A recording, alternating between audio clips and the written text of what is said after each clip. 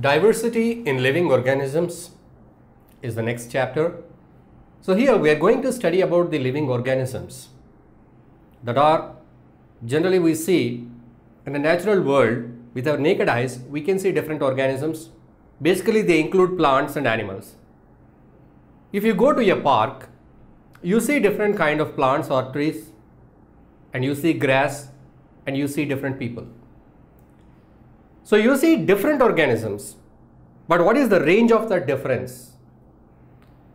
So there is not very much difference you find there. If you go to a park, you see the grass carpet. You find all the grass plants are similar, same. And you see so many people are coming. In terms of science, if you see that there, what kind of animals you see? Only humans you see. Rarely you find other animals. Of course, if somebody is taking their dog out, pet dogs, you may see dogs. But if you go to a jungle, if you go to a forest, then if you see that there, what kind of different things you see? If you go to a thick forest, you find different kind of plants which are not similar. They are entirely different from each other. And you find the plants of different forms. You find certain plants are thin, weak, creepers. You find climbers,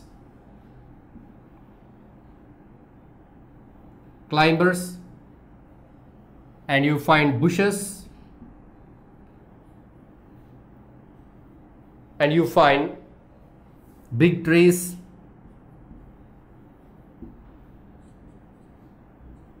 and you find giant trees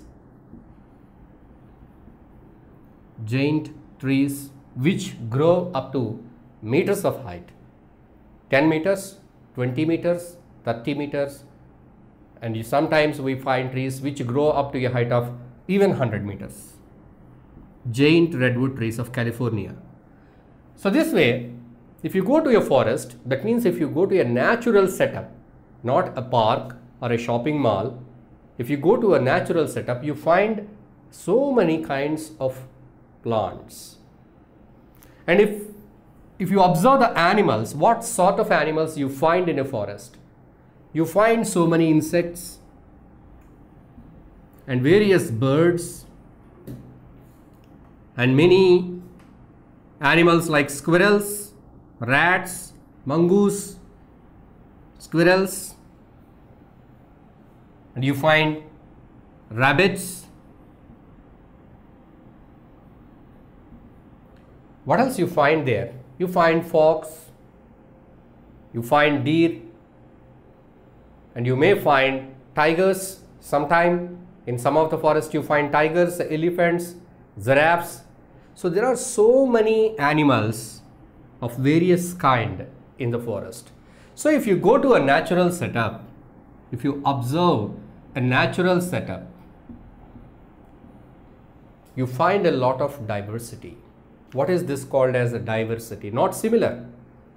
You go to a paddy field, a crop, what do you find there? In a paddy field, you find thousands of paddy plants. You go to a wheat field. So there you find thousands of wheat plants growing, all are alike. Would you call it as a diversity? No. If you go to your lawn, you see your lawn, the grass consists of all similar kind of plants. So that is not diversity. So what the term diversity refers to variety of organisms are there. So this blue planet Earth has got a variety of living forms, variety. So what is the range of this variety? Millions and millions and species of animals are there. So far no one has completely counted how many different species of organisms are there on this planet. Still they are finding different species which are not yet studied, not yet observed. There are many more places. There are certain places, even though the area of the land is small, it consists of large variety of organisms. One of such example is a Galapagos Island. So there are certain islands which consist of very beautiful, interesting creatures with very different peculiar form and functions. Variety of birds, variety of insects, plenty of things are there in this world. So far I am talking about the things which we can see with our naked eyes, plants and animals. Beyond that, there are many creatures, living things that are existing in this world which we cannot see with our naked eye. So what are those? So we talked about plants and we talked about animals. The things that we cannot see are microorganisms. Microorganisms are the organisms which can be seen with the help of a microscope are called as microorganisms. There are a variety of microorganisms, number of species, number of classes, groups in microorganisms.